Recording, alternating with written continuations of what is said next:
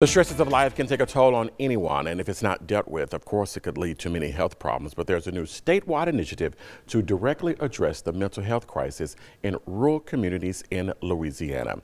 Dr. Ashlyn Ray Harrison and Jasmine Matthews are with Southern University, and they are here with details about the Rural Connection for Rural Resilience program. Thank both of you all for joining us this morning.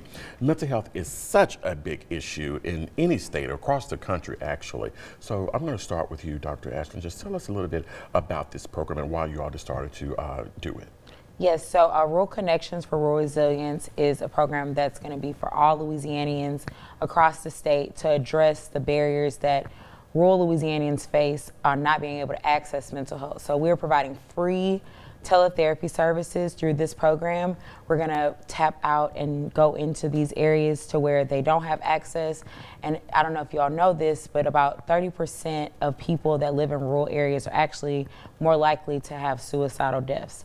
So it's important that we not only address this barrier, but we start meeting them where they are.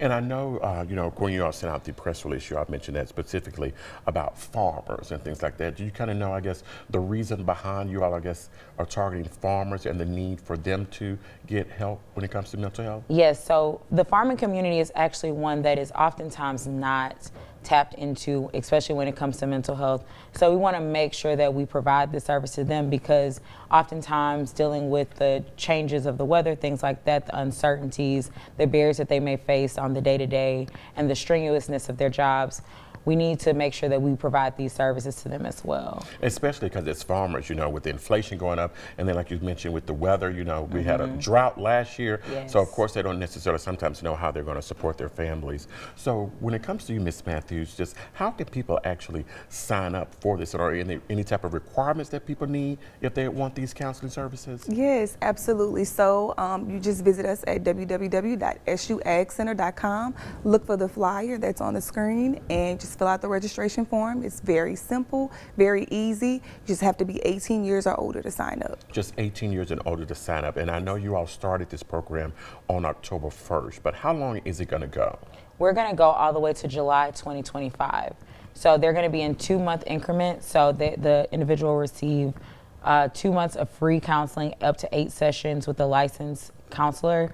All the sessions are confidential. Everything is going to be kept private, and it's all through teletherapy. All through teletherapy, so you can just do it from the comfort of your home. Comfort of your home. But I do just want your reaction, Ms. Matthews, on just, I guess, the benefit of just the importance of this program.